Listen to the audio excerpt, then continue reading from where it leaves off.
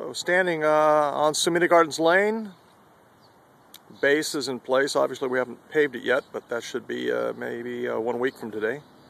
Chalk on the other side of the fence is Edison. We're going to tie into our underground Edison vault there, connect to the new conduit for feed to the transformer. Looking south, kind of roll around here. Location of the hall. Our turn from Sumida Garden Lane onto the church parking lot.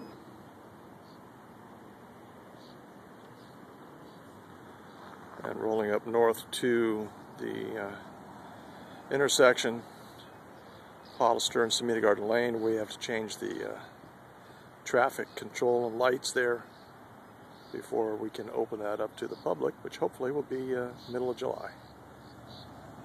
June 22nd, 2012.